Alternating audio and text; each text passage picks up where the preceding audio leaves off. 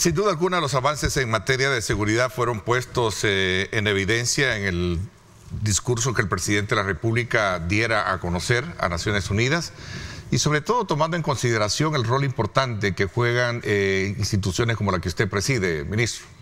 Bueno, es importante, y para llegar a este punto en el cual se encuentra nuestro país, el aporte que ha dado nuestra institución, obviamente con la conducción y la dirección de nuestro comandante general, el señor presidente de la República, ha sido contundente para esta situación en la cual ahora se encuentra nuestro país.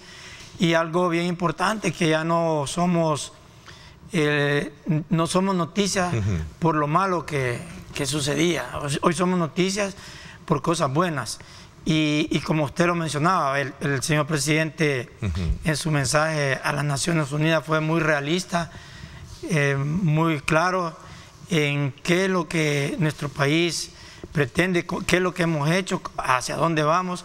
Y él mencionaba obviamente que uno de los aspectos que más han sobresalido es el tema de la seguridad, porque era el país conocido como el país más violento del mundo, él lo mencionó. Sí.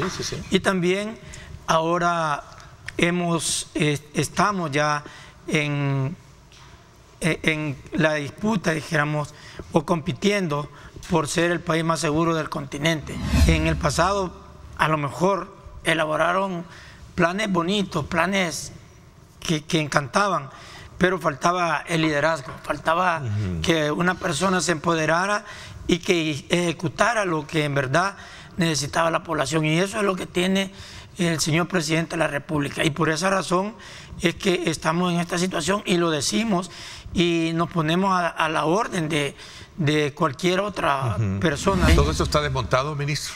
Claro que sí. En un 100% todavía hay remanentes. Ayer, por ejemplo, veíamos que en el cantón El Botoncillal, en Lourdes, encontraron 2 revólveres, por ejemplo, elementos de la Fuerza Armada. Es decir, hay todavía por ahí algunos remanentes. Y qué importante lo que usted dice. El 5 de octubre del 2021 nos asesinaron a un soldado de nombre Carlos Ernesto, ahí en El Botoncillal.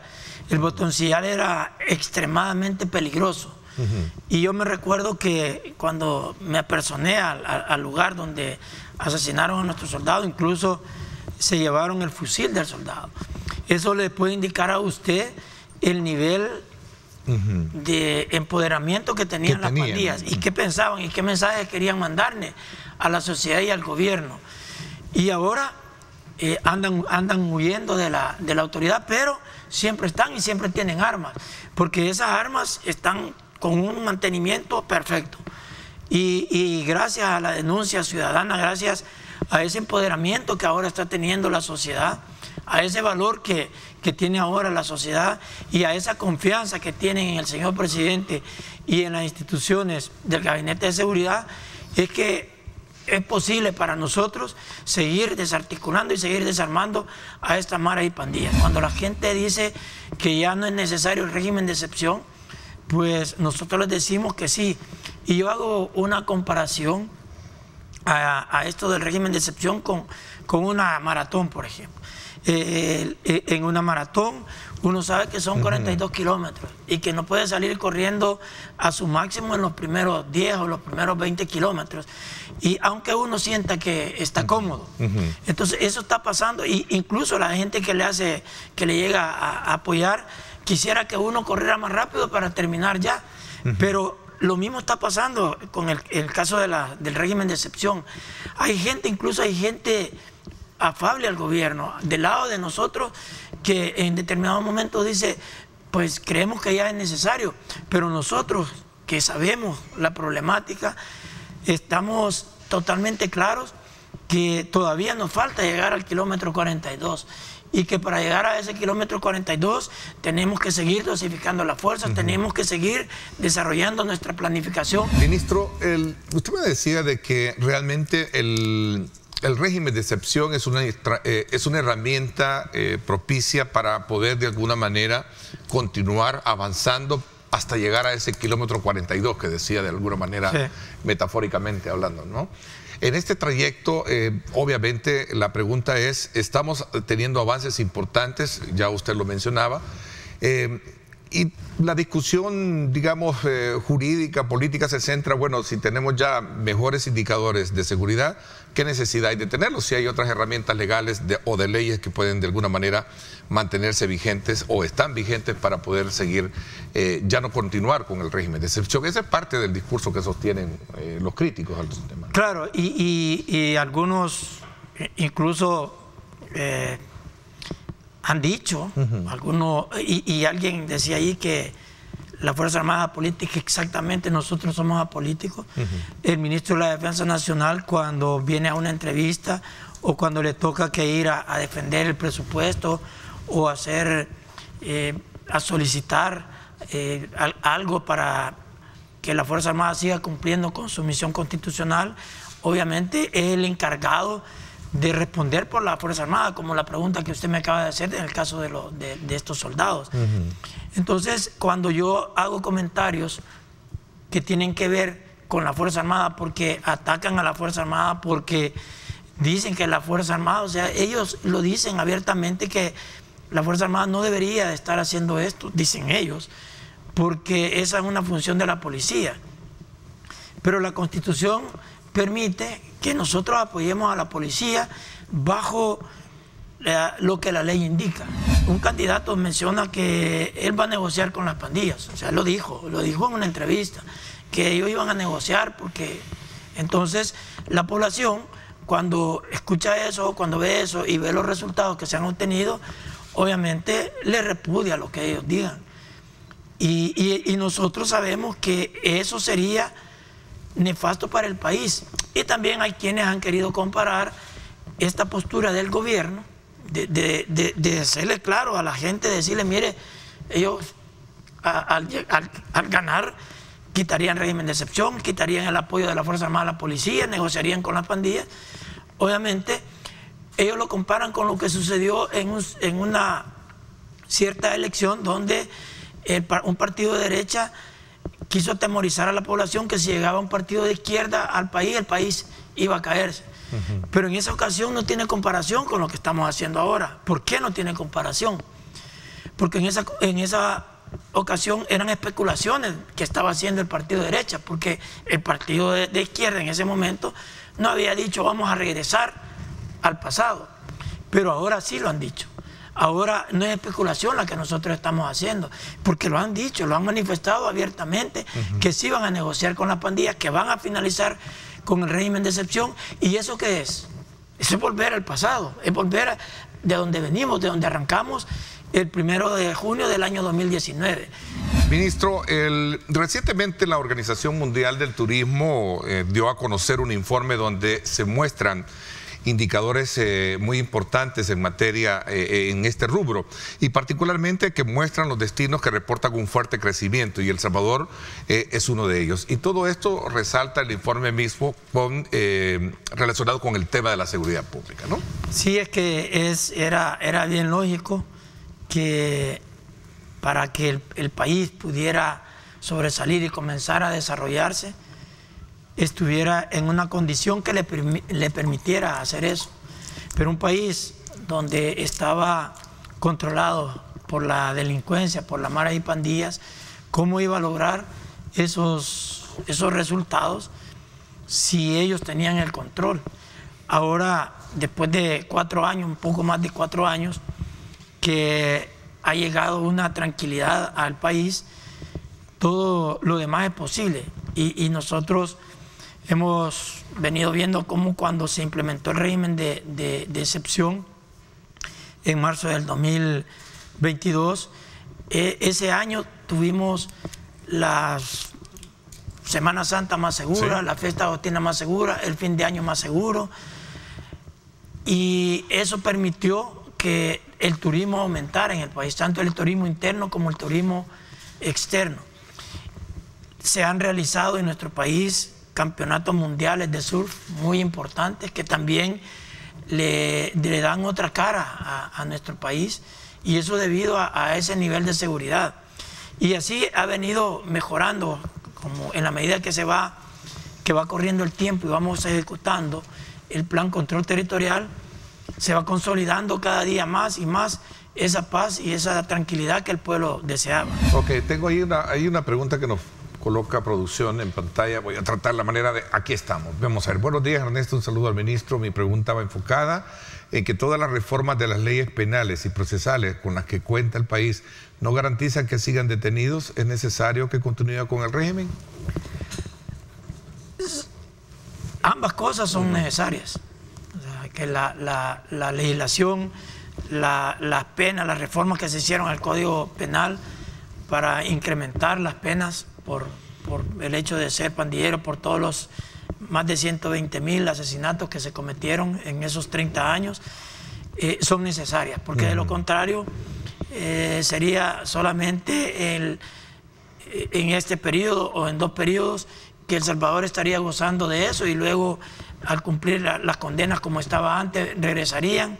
Es decir, si un pandillero, por ejemplo, tiene 19 años y era capturado, le ponían 10 años o 20 años, pongamos, va a tener 39 años cuando salga, va a estar joven, va a tener energía para salir a delinquir nuevamente.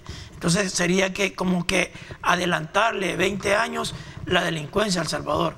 Y obviamente eso lo ha pensado el señor presidente y los del Gabinete de Seguridad, y por esa razón se han hecho esas modificaciones, esas reformas a las leyes, y son necesarias para lo que preguntaba el amigo o la amiga televidente.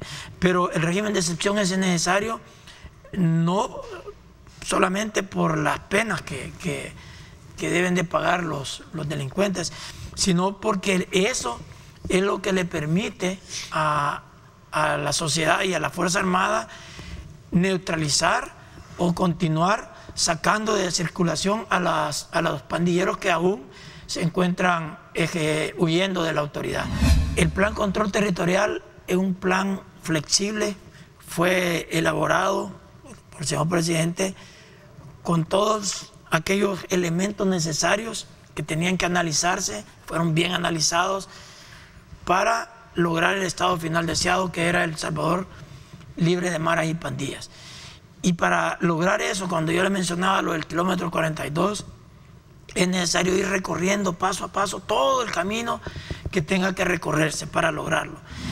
Conversábamos con el ministro, les decía, sobre resaltar aspectos que fueron destacados en el discurso que el presidente diera en Naciones Unidas, donde resaltó que el gran avance que ha tenido el país en materia de seguridad pública.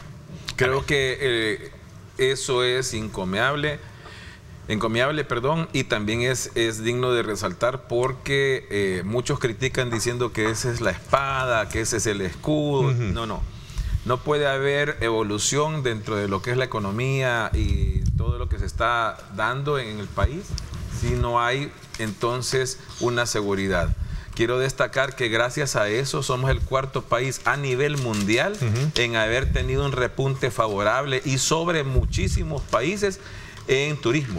El proyecto de la seguridad en El Salvador era fundamental, era la base fundamental para iniciar cualquier proceso de desarrollo de nuestra patria, de nuestro país.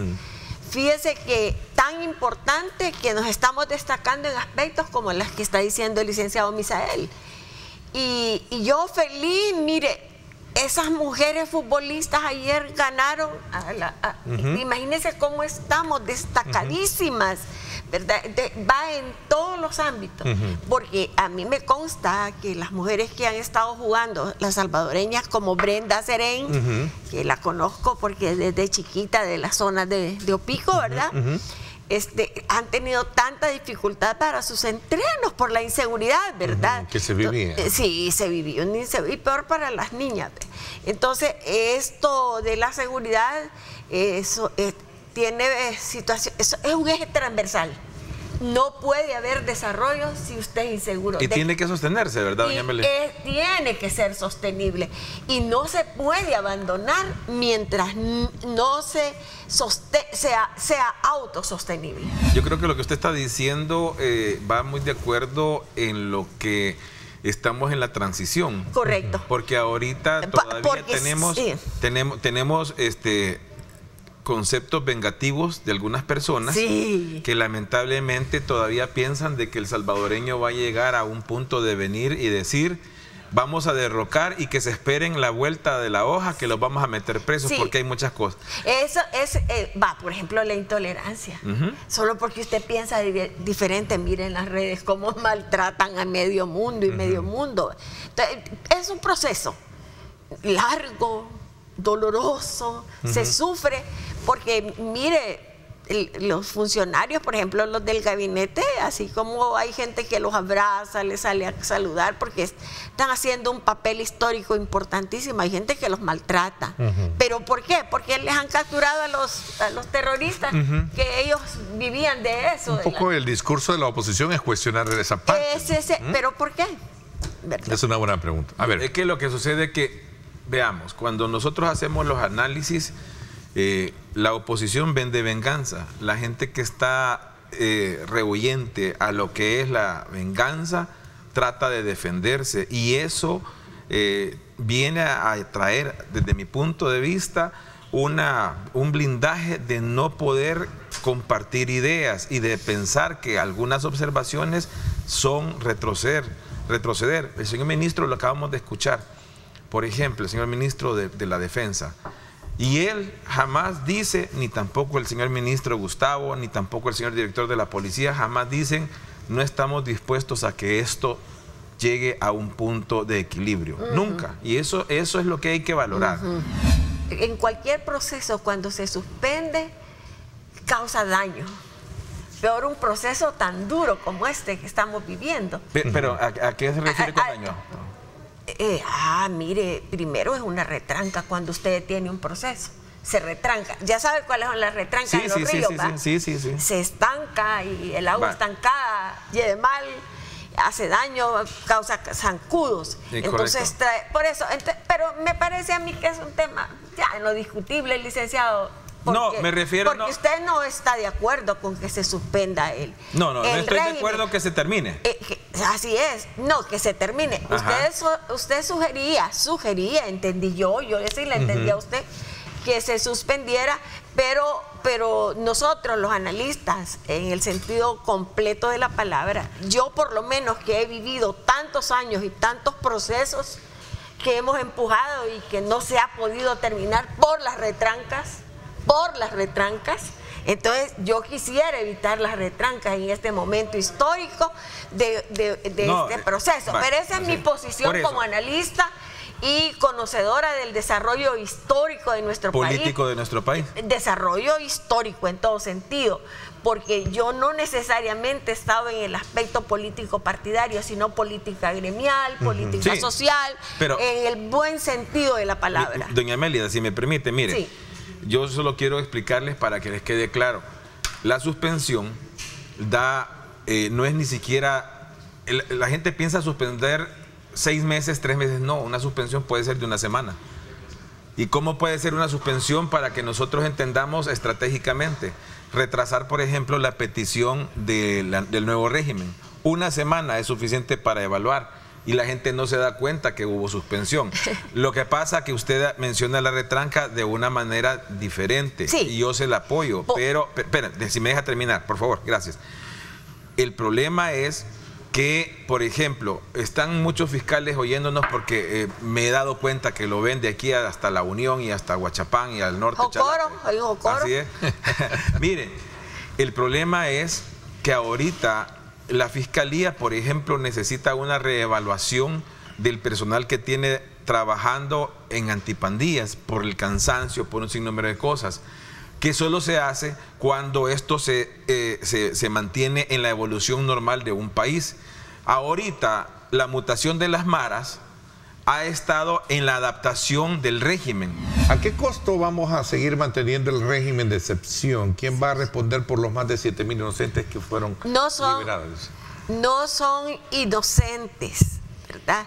Es gente que ha sido capturada por motivos de estar cerca de zonas, ¿verdad? Zonas donde había una cantidad de delincuentes, y a mí me consta que han capturado gente. Bueno, usted lo ha pregonado siempre, todo lo que le pasaba. Sí, entonces, desgraciadamente, el 95% de la población estábamos contagiados, ¿verdad? Contaminados de pandilleros y de familias enteras que vivían de la extorsión. Entonces, pues vivir en esa zona no era fácil, y así han sido capturados algunos que yo he conocido, muchachos estudiantes, empleados, buenos trabajadores, honrados, pero se han ido dentro de la colada, pero ya salieron libres, muchos han salido libres, ¿verdad? Entonces yo considero que es inocente hasta que el proceso se cumple, ¿verdad? Así es. Porque el hecho de tener a 7.000 o 5.000 personas fuera es que está funcionando. El sistema funciona. Y eso es más, solo para terminar ese punto. Normalmente en el mundo entre el 5 y el 8% en un proceso como el que tenemos es el que se va a cometer, llamémosle así, de errores. Y está aceptado por las Naciones Unidas. Con esta cantidad estamos nosotros en el 8% aproximadamente de lo que se ha dado. Sin embargo, de ese mismo 8% de los que posiblemente pudieran haber sido inocentes en un proceso, totalmente ya fueron puestos en libertad, y los otros, que son faltas de prueba, están en libertad. ¿Qué quiere decir? Que el inocente real no va a volver a ser investigado. El que va a ser y causa de interés es el que no se pudo probar, por una razón. Actualmente en nuestro país la conectividad que existe entre los delincuentes es tal que se puede probar porque tenemos un mejor sistema, porque ahora ya se puede realizar lo que es la investigación. Sin embargo, la oposición lo explota en manera contraria, porque solo se van a los preceptos doctrinarios del derecho del año 70 y 80, que ya están superados. Creo que debemos seguir en este empeño, en este esfuerzo, y también a mí me alegra todos los resultados, como lo del turismo, como la felicidad en esa actividad de las bicicletas, las cachiporristas, las bandas de paz, la alegría en las comunidades. Ahora usted pasa en la noche allá por la Plaza Zurita, donde estaba antiguamente la KL, para arriba. Es una serie de ventecitas tan lindo el centro. ¿Puedo rapidísimo, 30 segundos? Vamos a ver, te lo voy a leer para el televidente. Socorro Jurídico asegura que 500 personas habrían muerto en prisión desde el estado de excepción. Ahí está el link, ahí está la pregunta. ¿Qué opinión tienen de estos casos? Entonces, señor Misael, ¿por qué no modifican la Constitución? Porque está por sobre todas las leyes. La Constitución se modifica se modifica únicamente con la aprobación de esta Asamblea, y la otra la va a ratificar. Posiblemente va a haber modificación. Yo creo que va a haber modificación. Y en el caso de los 500... deberían que den los datos, la fuente, porque yo sí necesito saber la fuente. Porque tiene que estar documentado. Si alguien protege, aunque sea con mis oraciones, con ir a la misa, ir al culto, en las cárceles soy yo. Vea, se sufre mucho. Deme la fuente, por favor, de los nombres de esa gente muerta para averiguar si falleció por natural o por qué. Háganos el favor de darnos eso, porque esa es la forma de poder hacer resolver. Pues yo fui presa política y fue bien importante dar las condiciones en que vivíamos para que nos apoyaran.